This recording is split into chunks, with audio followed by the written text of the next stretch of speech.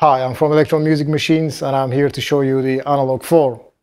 The Analog 4 is a 4-track analog synthesizer with digital controls. So you have that really nice analog sound with some really delicate digital controls. And you also have a sequencer where you can change the sound drastically within the sequence. The Analog 4 has a lot of features under the hood, and I will try to show you and let you hear how these features sound and work. I will put few trigs on the sequence and press play. And try to change the sound as you...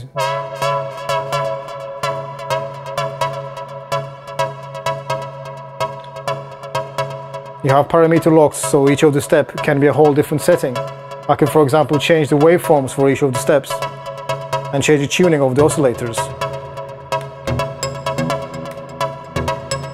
As you can hear, there are digital effects inside the analog. This is the reverb unit here. And this is the delay. And this is the chorus. When you have a fine mix of three of them, the sounds can really shine. I will go to the second track and try to add some other things to it. I could lower the tuning.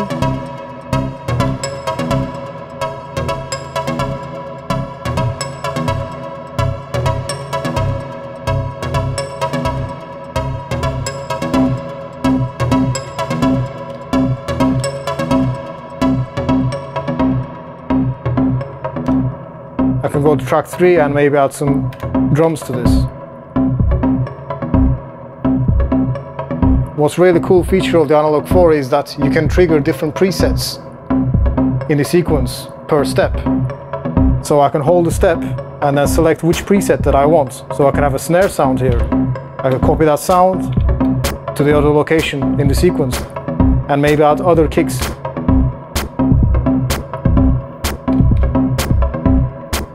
And also I could add some hi-hats to this as well.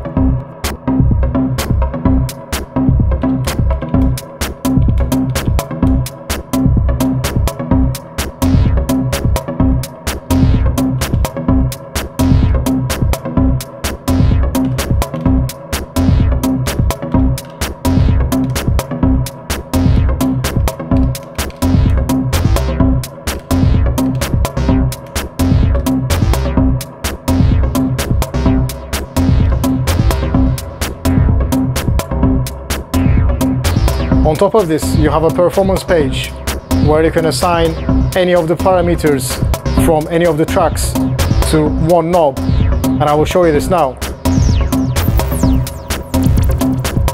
As you can hear, a lot of parameters are changing as I'm twisting the knobs on the performance page. This is a great way to come up with different ideas of a pattern that you've already created.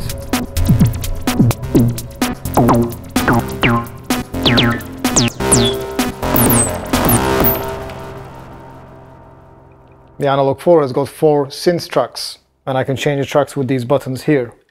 Each of the tracks has got various pages to edit your synthesis, and I will go through them now so you get an idea of how it sounds. You have different waveforms. You have a sub-oscillator for each of the 2 analog oscillators. And also the sub-oscillator can go to a fifth of the note you're pressing. This makes it very easy to create chord sounds with just a monophonic sound structure. So I will go to the second oscillator and feed that in. And maybe fine-tune it as well. And maybe add a sub-oscillator. All the waveforms can be pulse width modulated.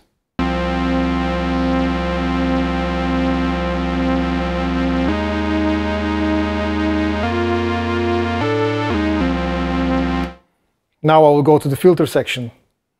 I have 2 filters and an overdrive unit, which are analog.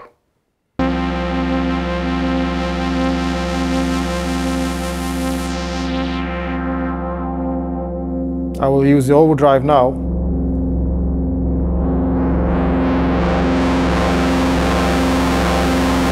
And this is the second filter here now. acting as a high pass.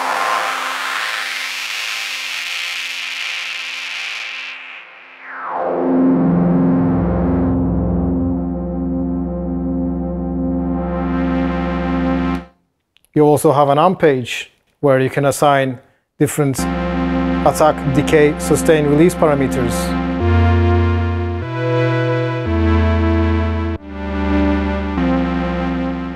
You also have two envelopes where you can assign two different parameters for each of the envelopes. Let's say I want to add pitch. I can also assign another parameter like, let's say, noise level maybe.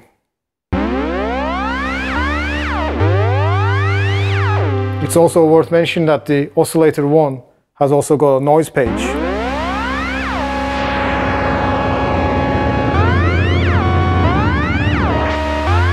Which is very handy to create hi-hat and snare sounds and other weird sounds as well. On top of this you have two LFOs, and each of the LFOs have got two parameter destinations. So let's say I want to assign pitch.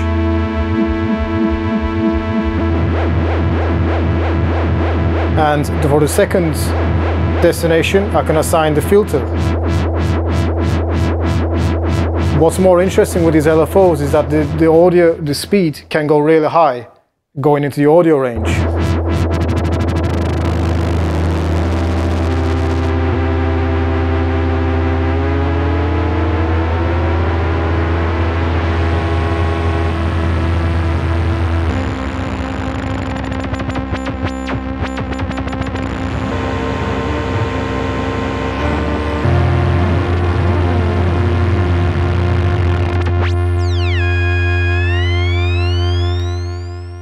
As you can hear, the analog sound of the Analog 4 is really something to watch out for, and with the digital controls you can really bend and shape your synthesizer sound.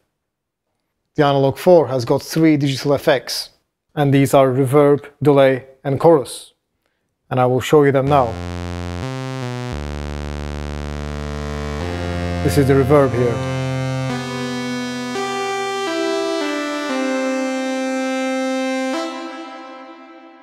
The reverb can be extremely long. You can even freeze it.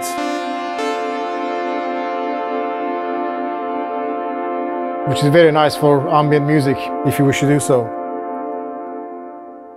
Now I will move on to the delay.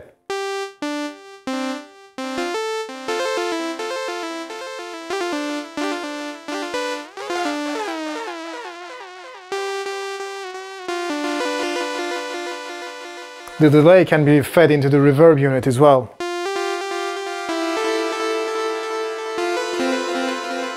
Again, making it very handy for these type of sounds.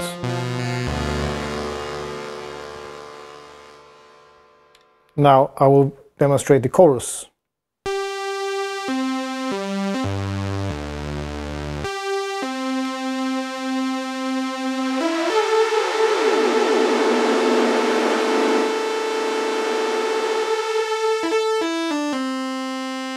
As you can hear, it can be very subtle or extremely strange. And also, this can also be fed into the delay and the reverb units.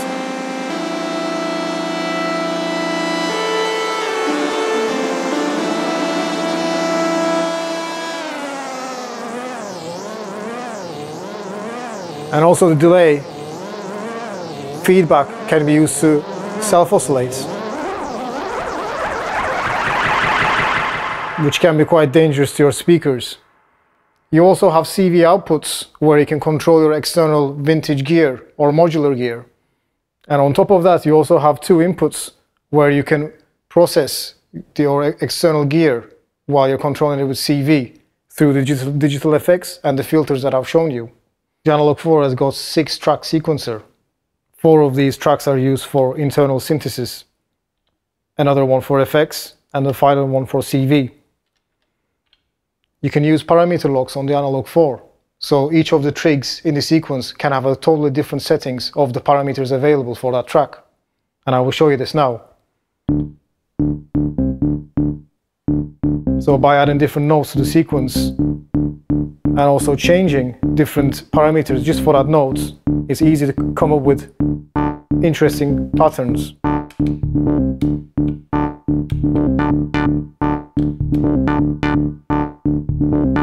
It's also possible to put reverb or delay or chorus on single hits by using the parameter locks.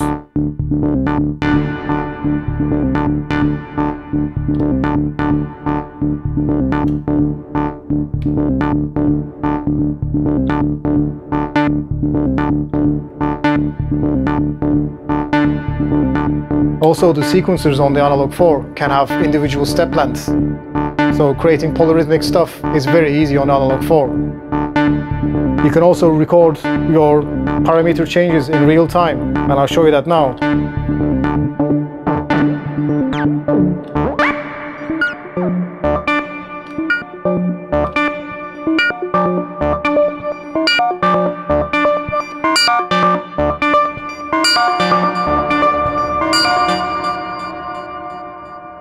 And on top of all this, you can parameter lock your FX as well as your CV parameters in the sequencer. So all your settings for your delay and your reverb and your chorus can change per step.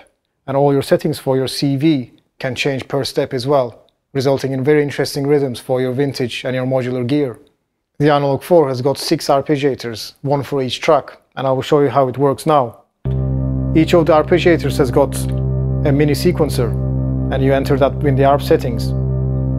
Now I can hold multiple trigs in the sequence, and by the parameter knob I can change the value for these steps. I can add other notes in the sequence as well.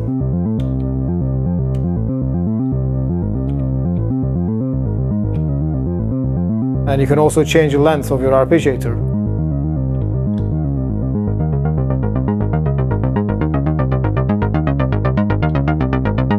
And you also have controls for range and speed.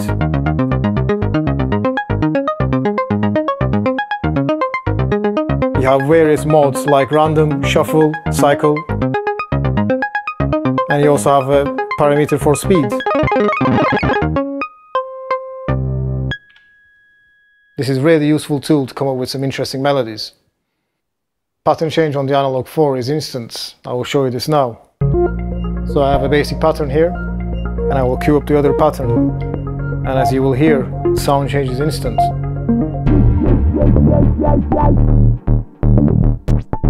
This is really important when you're playing live and you want to switch to another song or part of your performance instantly without any glitches. On the back of the Analog 4 you have headphone outputs, main outputs, 2 audio inputs, 2 CV outputs, MIDI in, out, through, and a USB port. The USB port is used for MIDI sync and data transfer between your computer. The CV outputs, you can send 4 CV signals from the 2 CV outputs to control your modular or your vintage gear. And you have 2 audio inputs to process incoming audio with filters and effects. You could even rack up 4 tracks to process your audio inputs and make use of 8 filters at once, making it a very strong filter bank machine. To finish off this presentation, I will use the Analog 4 with the Octatrack. The Analog 4 outputs are going into the Octatrack inputs. By doing this, I can process the Analog 4 audio inside the Octatrack. Octatrack will take care of the rhythms, and also Analog 4 will take care of the synth parts. Enjoy!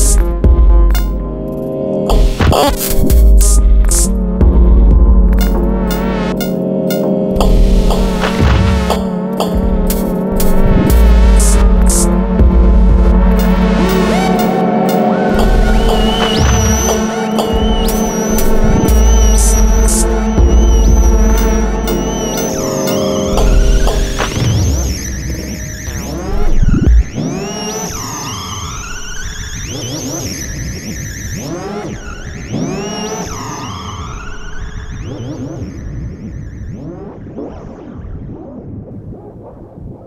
it sound okay?